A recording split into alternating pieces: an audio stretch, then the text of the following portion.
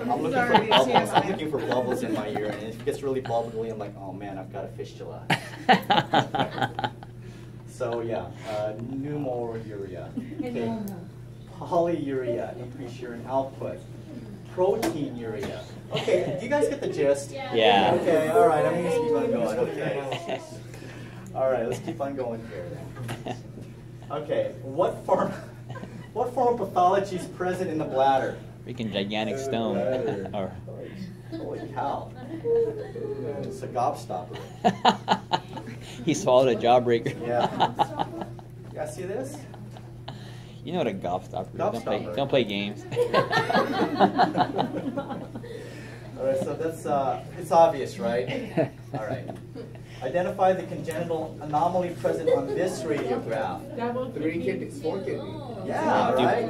4 kidneys. What do you call it? Dual collecting system. A dual collecting system. So you have, you know, It's two like, of each. it's like, it's all good, Doc. I got 4. Yeah, we got 2 Take here, one. 2 here, Right? 2 here. Who needs a 2 kidney? here. Oh, that might be That person's good at sports, right? Yeah. Huh? That person's good at sports. This person's good at sports, I hope so. They need to donate. Donate a kidney or 2. You freak. I just got so spit on the back. No, you're such a liar. All right. Which gender, male or female, develops cystitis more frequently and why? Female. Female, because of why? Short ureter. Short ureter, okay. Urethra. Urethra, sorry. My ureters are just fine and dandy, sir. Okay, identify the small triangular shaped object in the distal left ureter. This triangular shaped right here. What is it? Just tell us. This is stone. I mean, look at this. You know, I mean, the renal- there's something going on here because you're not seeing a continuation of flow. And look how dilated it is. The whole Follow it thing, up. Look the at whole this. thing is, yeah, What is this called? the renal pelvis, Hydronephrosis, and we also have. hydroureter. Okay. Gobstopper. What are these? Stones. Oh, here's the bladder right here. This is the bladder. Is it in the bladder? No. Sis? Poop. Cancer.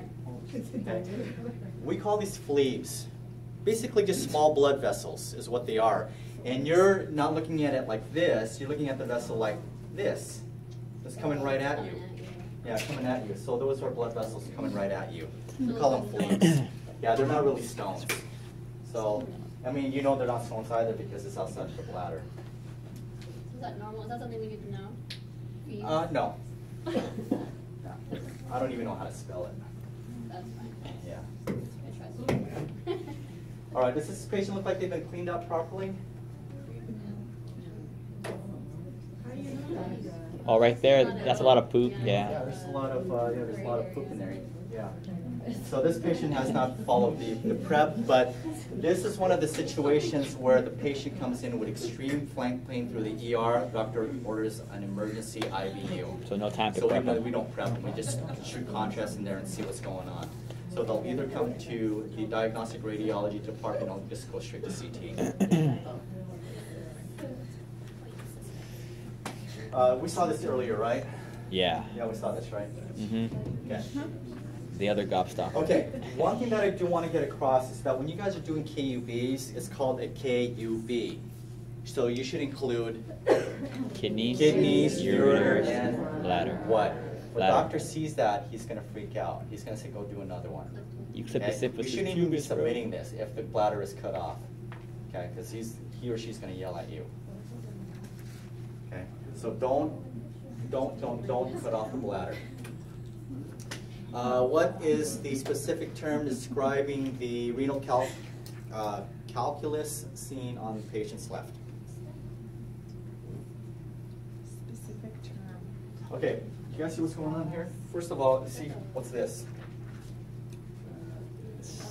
It's some type of catheter, okay, that they're shooting contrast. Is it going the opposite way, right? It's a retrograde. It's a retrograde. Yeah, it's a retrograde pyelogram. So this tube is going in.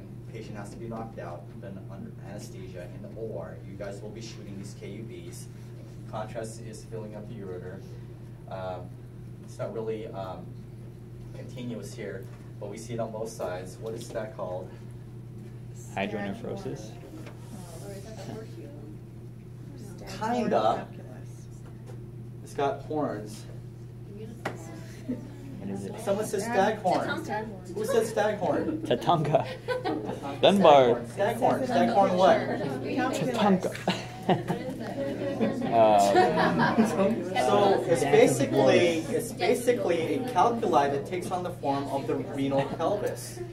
So the stone takes the form of the renal pelvis. Petrified. Staghorn calculus. I don't know why they call it calculus. Because it's hard. Ba-doom. One extra credit point for you, sir. You know what? I get an extra credit Yeah. You say that every semester? Yeah. No, that was the first time I came up with it. He's like, I just thought about it. That was straight improv right there. All right, demonstrates prostate cancer. Demonstrates prostate cancer with metastasis to the spine and pelvis. All right, so this is the right costoid image, shows a defect along the base of the bladder. Okay, so there's something going on there. The floor of the bladder appears elevated and indented. So demonstrates prostate cancer with metastasis to the spine. Okay, so there's some kind of tumor or growth that's pushing up on the bladder, causing that outline. Some of these images are really dark. But can you guys see the indentation? Yeah. Okay. So there's some kind of growth pushing up on that. Okay. What are some conditions that can lead to hydronephrosis? Stones. What else? Okay, some kind of obstruction. Kinking. Okay. So enlarged renal pelvis here. So it says there's stones here, but I don't. Is that? Would you say these stones are related to the kidneys, the urinary system? I think it's outside of it. I think it's outside of it. So what else is located out Gallbladder. here? It may be the gallbladder, but I mean, because the kidneys should sit below the liver, right? So this would mean that the kidney's on top or over the liver. But this, I don't know if that's. Anyways, this is just some deducing I'm making. I don't know if that's actually stones in the urinary system or in the biliary ducts or the gallbladder. So, okay. I don't know. Okay, so some conditions that leads to hydronephrosis includes, okay, we said stones, tumors, kinking, twisting, structural or congenital anomalies will also cause hydronephrosis. Bless you. I have hiccups, but thank you. Okay. Thank you for blessing me. Okay. Oh, hello. Oh, ooh, Rebecca. Secret message. Patient preparation for an IV. What do we say? Can you Similar fail? to what? It's a BE. Okay. So NPO for minimum 8 hours. They can have a light evening meal prior to the procedure. Bowel cleansing. NPO after midnight. Again, minimum 8 hours. Enema in the morning, probably. Again, it depends on the protocol of your hospital. And you want to empty your bladder before the procedure. So again, that's one more thing you gotta tell your patient before you begin the procedure. Go take a leak. Yeah, you need to go to the bathroom. Okay? We're talking about number 1 or number 2? Both of them. Everything, just empty. If just they empty need out. to. Exactly, just empty out. Okay. You gotta take an anxiety dump, go for it. Radiographer's responsibility. The patient history includes clinical complaints, allergies. Again, so if you have any allergies to foods or medications, okay, asthma, hay fever, da da da da da. Have you had this procedure done before? If so, what happened? Okay. So all the things that we need to ask. What else do we need to ask? Are you What was pregnant? that one question I said you needed to ask? Are you Not pregnant? only okay, Diabetic. pregnant, Diabetic. diabetic, Dialysis if today. they're on dialysis. That glucose. Oh, These are all good. Okay, what else? That glucose something. No, not glucose something. Metformin? Metformin? Metformin. Yes, glucophiles. Yeah. Oh, okay. Yeah, so you need to ask all those Glucophiles. questions. That's the same. Make that part of your dialogue. Yeah. Okay? Oh, So we should be asking that with the small bowel, all of the contrast ones, right? Anything where you use iodinated contrast Intravenous. intravascularly. Okay. Not if they're ingesting it, only if it's intravascular. Okay. X-ray. So again, these are the blood chemistries that you need to check. So creatinine levels, bad if it's decreased. Okay. BUN levels, bad if it's increased. So we're looking for decreased creatinine, increased BUN levels, and these are your normal levels in adults. Okay. Did you remember? Did you hear what I said? So decreased creatinine level, increased BUN levels is a red flag.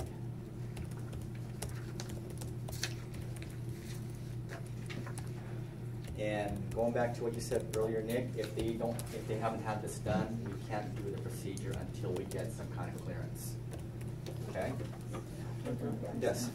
For those levels, is it still red flag if one was bad and the other one was okay? No, sometimes one may be elevated for some reason or another. It's usually not indicative. They usually go hand in hand. Yeah. But specifically, sometimes you may have an elevated BUN, okay, very elevated BUN, and you can have normal creatinine levels. We will still do the procedure. Yeah. Again, depends on the facility. Okay. So most facilities are more specific on creatinine levels than they are with BUN. But again, they go hand in hand. Okay. Management of non-insulin dependent diabetes include, this is glucophage or metformin. So I put the other names down here. This is just for your own pleasure. Okay. So metformin is also called Avandamet, Glucovance, Diofin. Okay, you guys can go through that. Yes. Check chart and ask patient if they are diabetic, if they're on glucophage, to be withheld 48 hours before and also 48 hours following the iodinated contrast media procedures.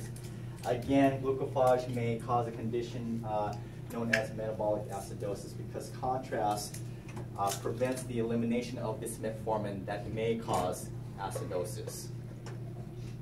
Okay? So the contrast prevents your body from eliminating the metformin, which can cause lactic acidosis. So ask them, are you on metformin? Did you stop it? When did you stop it? Okay, radiographer's responsibility, again, patient history, selection and preparation of contrast media. Read the label 3 times, okay? And you're going to be the one who is going to empty the contrast into a syringe. Depending on your facility, some do 20 cc's, others do 40, some do 50. So again, up to the doctor and how much contrast you want to give the patient. But you need to read the label 3 times. Make sure you have the correct contrast, the correct dose, expiration date, lot numbers. These are all things that you need to put in the patient's chart. Okay?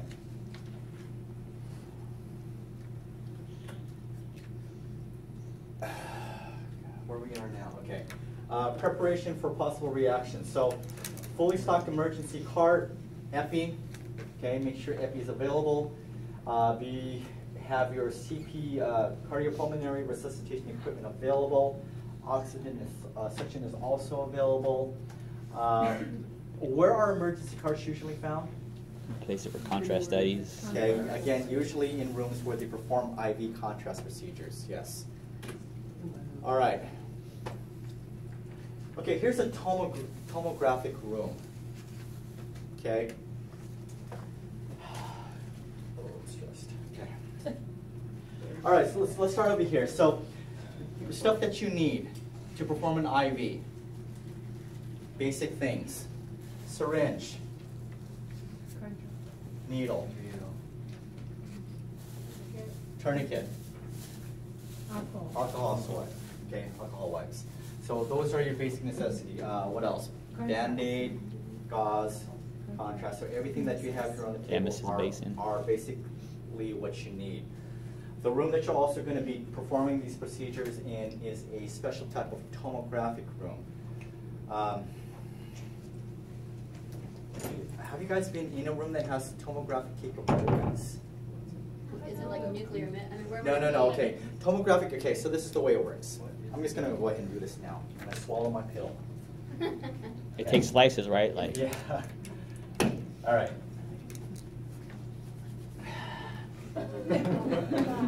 Okay, here's your X-ray tube. Okay, here is the support of the X-ray tube, and then down here, the X-ray tube is going to be locked up on a set of tracks. Okay, so the tube, this apparatus, go back over here. Okay, so there's the tube, and then you've got the bar. Okay, the support beam for the X-ray tube. And down here on the very bottom of the support beam is going to be sitting on a track. Okay, you guys with me so far? That's why I drew wheels on my picture. All right. Now, what's going to happen here is when you're doing a tomogram, you're going to set the fulcrum, or the center point. Okay, so you'll be the one setting the level of your fulcrum point. So let's just say, for example, I set my fulcrum point at, and you're going to have the ability to adjust it to the centimeter or millimeter. So let's just say, again, I'm just going to call this 30 centimeters. Okay, you can adjust the level of this point, because this point is going to be the point of rotation. When you're doing a tomogram, start position is over here. Okay, so it starts over here, and your table is going to be right here. This is your table. Okay, so tube is over here. Your bucky, okay, your bucky that's going to have your detector or your image receptor or whatever is going to be on the opposite end. So tube is now over here. Bucky is over here. You guys follow me so far? Now what happens is when you make an exposure, this tube is going to swing on the other side. So now during exposure, it's going to swing this way. And as it's swinging, the bucky's also moving. Okay? So it's going to sweep, this is going to sweep on the opposite end. So what's happening here is that when you're taking a tomogram, anything that's above or below this fulcrum point, bless you. Anything that's above or below that fulcrum point will be blurred out. And the area that you selected your fulcrum point will be in focus. So we're using motion here to blur out anatomy on the top and below the area of interest of the kidney that we are looking at. I'm trying not to end my sentence with the preposition, but I had to. Okay? So this is what happens. So you set up the tube, it starts here, you make an exposure, beep, and exposure is probably going to be like anywhere between like a half a second to maybe a second and a half. So it's going to go beep. That's swinging, this is moving, so we're creating motion. So again, anything above and below that level that you chose will be blurred out, and only this area here that you selected will be in focus. That's what a tomogram is. So we're literally taking images in slices, and we're selecting the level of the slice that we want. Well, you So is can use the MRI then. Or Huh? CT, why can't we use Or CT? CT. Well, this is what I was saying. What? Remember what I said? So we did all this in radiology, diagnostic radiology, and they said, you know what, we can get better diagnosis with CT. Oh, too much radiation. Yeah, so they went to CT, and now all these studies are being done that the patients are just getting too much radiation. Too So much all for the this. hospitals have one of these? They should. Do ours? Have you guys seen them?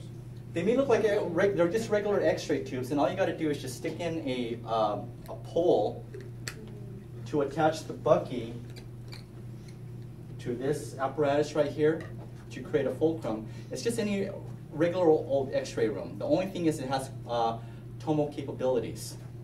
Okay. Yeah, check it out. Yeah. Okay, any questions? You survived? I need my blood pressure checked again. Yeah. Does this make sense though? Does it make sense? Mhm. Okay. All right, so this is a tomographic unit.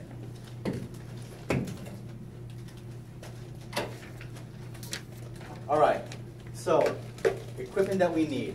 In your slides, what I did was I took crash cart, because it was down here somewhere, and I put it in the very top, because this is the most important thing that you need in the room is a crash cart, okay?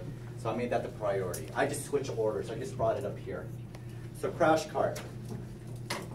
Contrast media syringe. We said sterile needles. Hey, how's it going?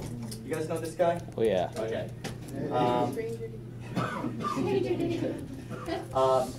Did you get a chance to go to the back room, Gary? To the supply room?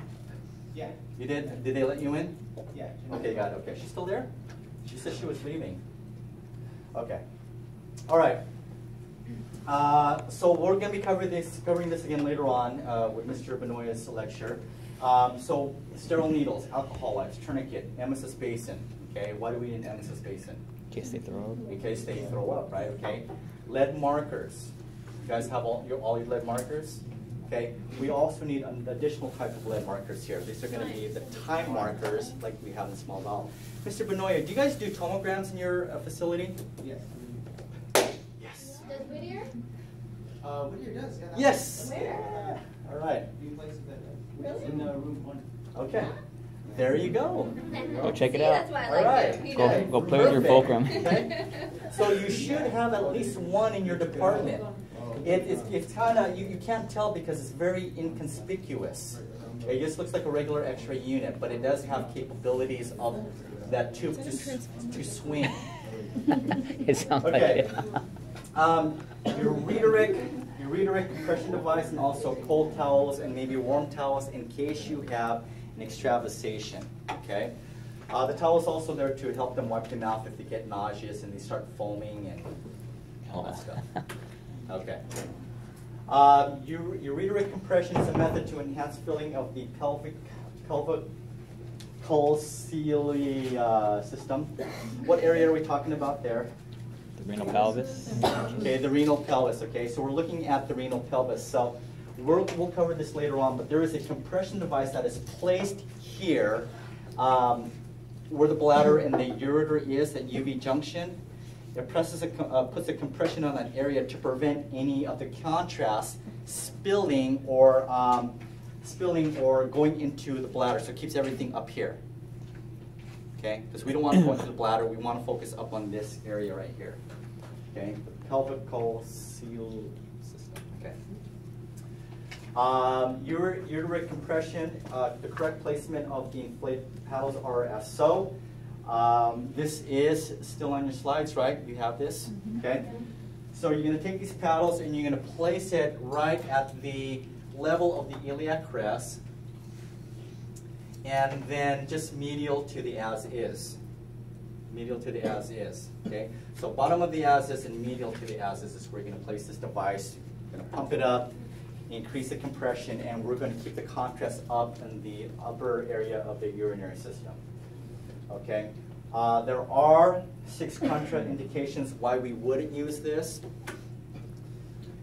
First one is possible stones, because the effects of the compression may give the impression that there is a stone in that ureter. Okay, so if they have possible stones, we're not going to do that. An abdominal mass may appear the same radiographically as the compression device. Because you are compressing the abdomen, we don't want to add any additional pressure in that area, especially if they have an aortic aneurysm, because you can cause a rupture. Okay? Recent abdominal surgery, severe abdominal pain, and also abdominal trauma. 1, 2, 3, 4, 5, 6. So 6. 6 reasons why you wouldn't use the compression device. Okay, Trendelenburg position is also used as an alternate, so if you do have a contraindication, we can also perform it this way by putting them in a Trendelenburg position. That will keep the contrast flowing back up into the upper region. All right, So your basic IVU, basic routines for an intravenous urogram. So after you've done your history, you get your patient on the table. What is the very first thing that we need to do? Remember we say anytime you do a contrast procedure, what are you going to do? Scout image. You're going to take a scout. Okay? So the scout is going to be a KUB. Okay, you guys know what a KUB is, right? It's just a regular abdominal x-ray on a large image receptor. And then you're also going to do a tomo scout. The tomo scout is trying to make sure that you're at the correct level of the kidneys so you can get a good radiographic representation of it. Injection, note time at the beginning of the injection. Some sample imaging routines includes a 1-minute nephrogram. A nephrogram is basically, what's the neph? Kidneys. But what part of the kidneys? The pelvis. Renal pelvis. Okay, there's your The keyword nephron. right here. Okay, the very first part of the collection system is the nephrons. So we want to see the nephrons, the initial point in which those nephrons start to light up with the contrast. So we want to get this done within the first minute. This is known as a nephrogram, which is just plain film. If you are going to use the sweeping motion of your x-ray tube, that's called a nephrotomogram. Okay? So we'll do a 1-minute nephrogram or 1-minute nephrotomogram. And again, in determining the level of that fulcrum, you actually have to do some measurements. So to get that level of that fulcrum, the centering point, you're going to measure the patient from front to back with the calipers, and you're going to take that thickness and divide it by 3. Okay? Divide it by 3. Because where are the kidneys located? Towards the back. So 1, 2, 3. So when you divide it by 3, it's going to take you at the level of the kidneys. See, 1, 2, 3. So we're going to take divide it by 3, and that should take you to the level of the kidneys. So we'll take the scout film, show that to the doctor. Are you okay with this image? And they'll say, you know what, start off maybe 1 centimeter higher or 1 centimeter lower. They'll tell you exactly if we want to level up or down. Okay? So you're going to do, again, sample imaging, scout, 1-minute nephrogram, then you're going to do 5-minute APs, a 15-minute AP, and then possibly a 20-minute posterior obliques, and then a post-void.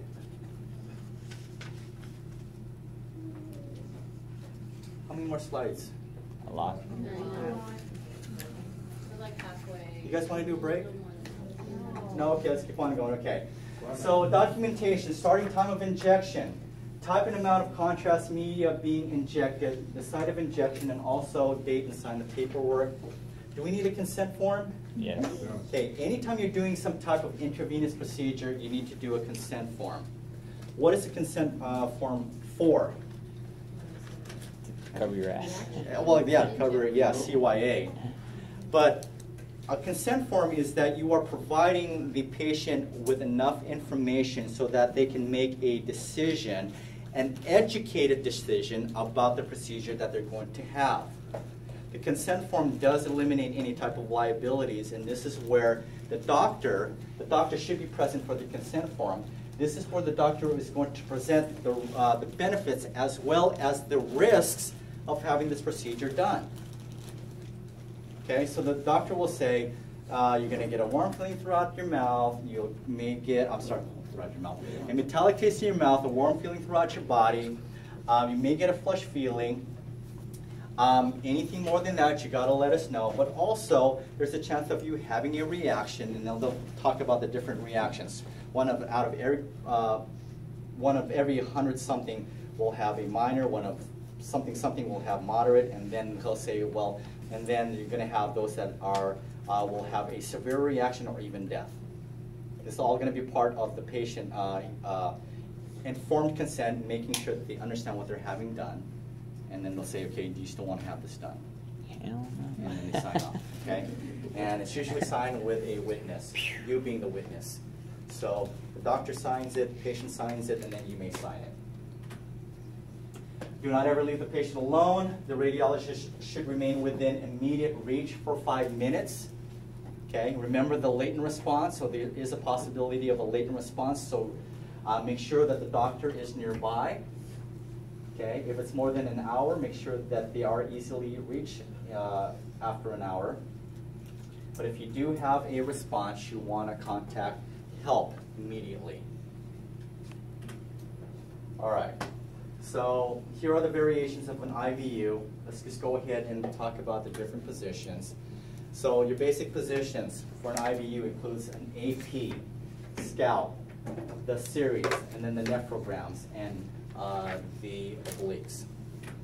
So this I added here so there is no confusion, because the information is kind of all over the place. First thing that you're going to do, okay?